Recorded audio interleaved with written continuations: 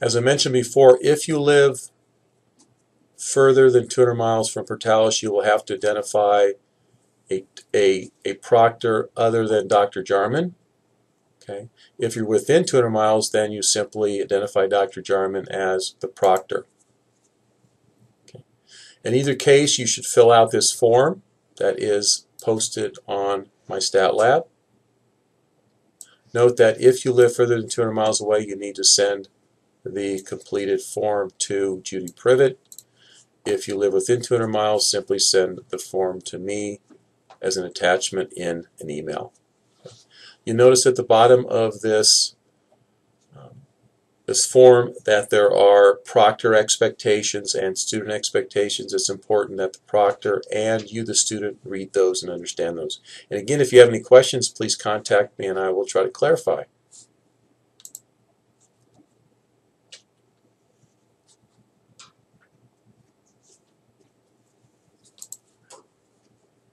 If you are using a proctor other than Dr. Jarman, then you need to have them fill out the final exam completion certification form.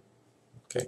This form is simply a checklist that the proctor will look at and check off to make sure that they're doing everything that they need to be doing as a proctor.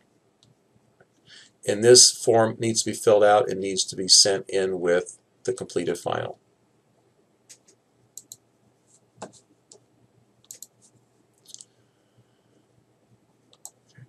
The completion dates for the homework and the exams are contained in this file. You'll notice that for each of the homeworks there is a section, an assignment date, and a due date.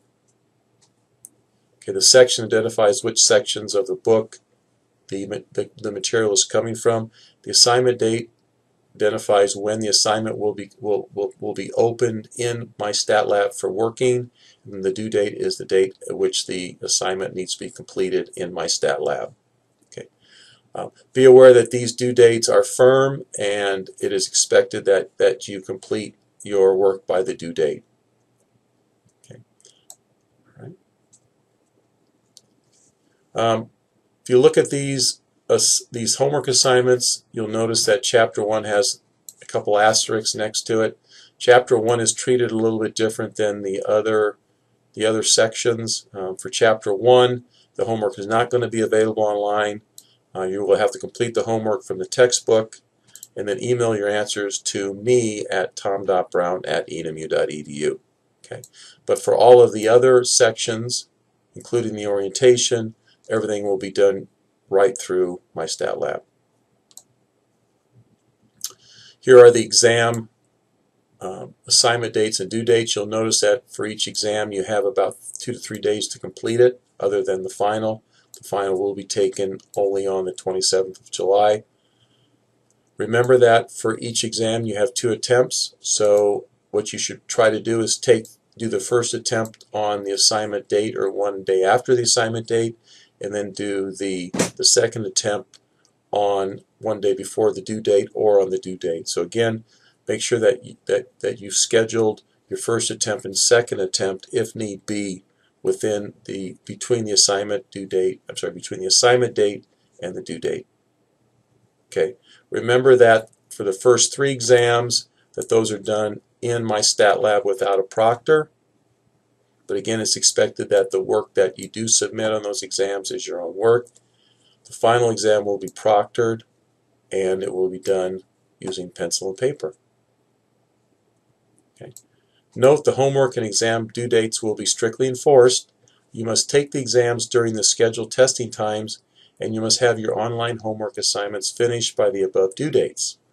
Otherwise, you will be assigned a grade of 0 for exams and homework assignments not finished in the given time constraints. So again, it's very, very important that you schedule your time during the 8 weeks of class so that you can complete all the assignments between the assignment date and the due date. Right. You'll notice that below the links that we've just clicked on and discussed, that there's some additional links. You'll see that there are the formulas that you can use on your tests, so you will be allowed to use a formula sheet on your test. There are reviews for the first exam, second exam, and third exam. There's also a review for the final, and there's a formula sheet for the final.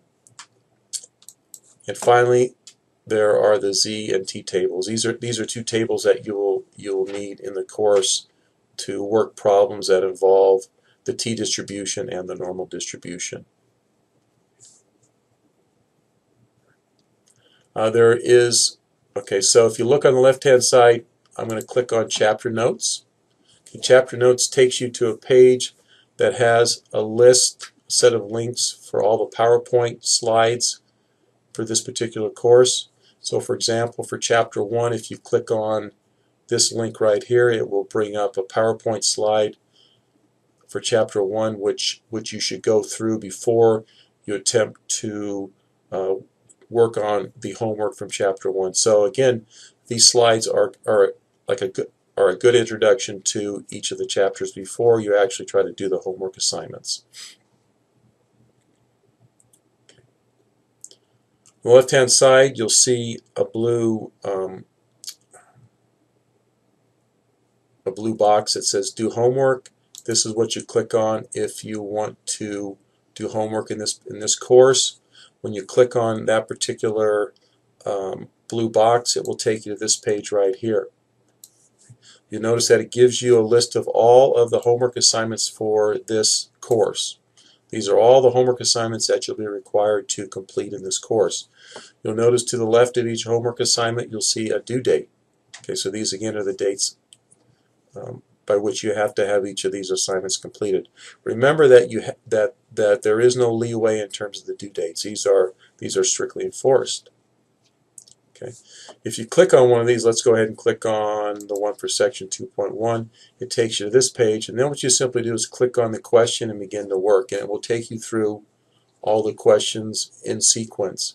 Again, you will be allowed to redo problems that you get wrong, and you can work them until you feel that you have mastered that particular content.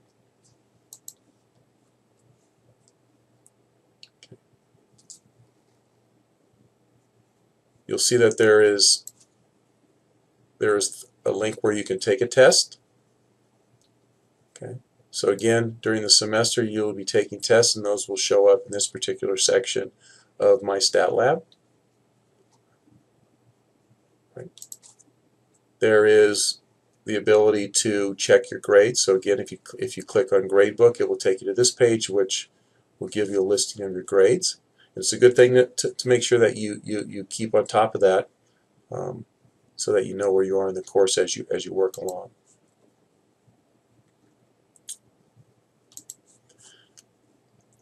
If you click on Chapter Contents on the left-hand side, it will take you to this page. Okay, this gives you access to the textbook as an ebook. Right, so again, you don't have to buy the textbook. If you buy MyStatLab, you will get access to the textbook in electronic format. So for example, let's say what I want to do is I want to look at section 2.1 in the book. Simply click down. I get to this page, and up at the top it says Multimedia Textbook section. If you click on that, it will take you to the ebook for section 2.1. So again, this is exactly what's in the textbook if you were to buy the textbook, but it's in electronic format.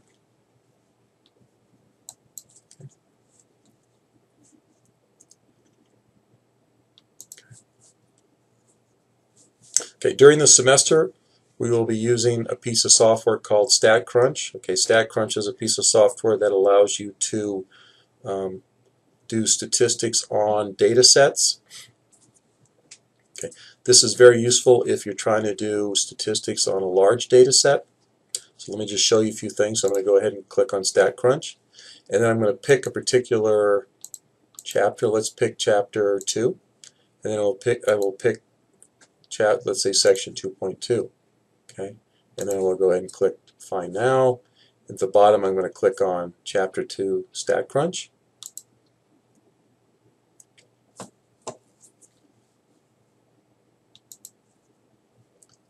When you do that, it gives you this view right here. You look at this view, it looks a lot like an Excel spreadsheet. Okay, so you see these cells, rows, and columns. You can enter data into this spreadsheet just like it's an Excel spreadsheet. There are pull-down menus that allow you to do various statistical operations on that data. On the left-hand side, you'll see that there are data sets. These are data sets that are referenced in the book. Okay.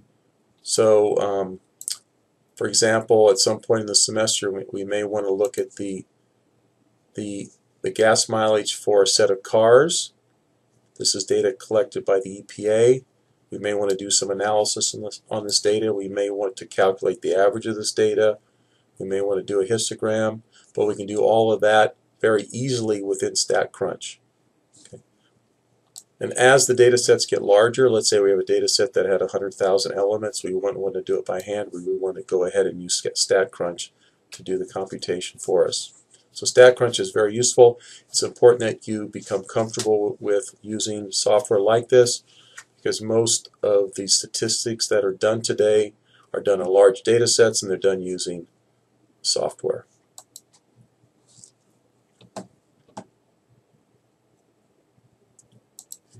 The discussion board, as we mentioned before, you're expected to submit at least 10 discussion threads during the semester, and you'll do them through this particular part of MyStatLab. Okay. If you click on the installation wizard on the left-hand side, what it does is it brings you to a page which you should use to check to make sure that your installation at home is compatible with MyStatLab.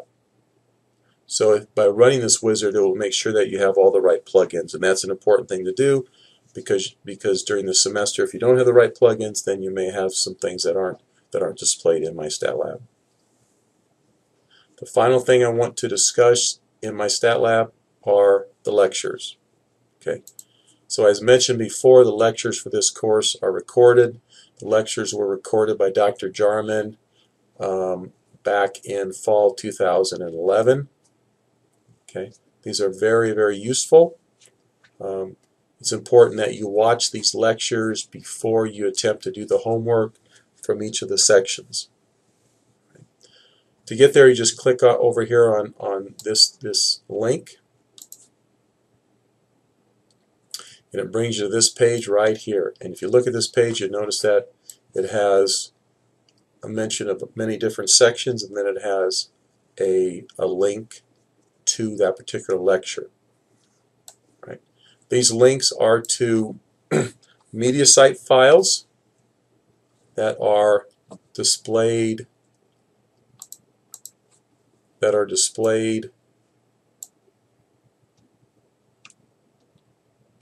at ENMU. So for example, let's say I want to look at the lecture 2, which is from chapter 1, a lecture of chapter 1. What I do is I copy this link into my browser. So I open another pane, I simply copy that into the browser, hit return. It brings you to this site right here, so it's going to bring you to the media site. What you do here is you type in your ENMU username and your ENMU password.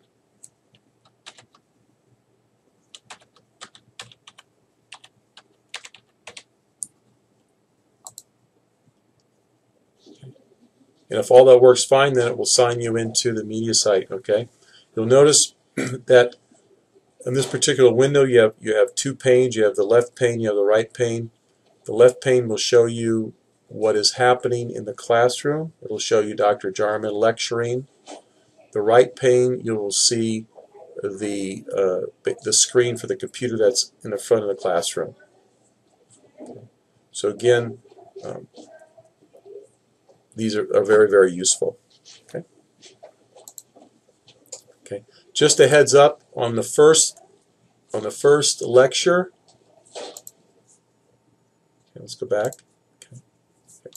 On this first lecture right here, okay, what you should do is start watching this lecture at about 18 minutes. The first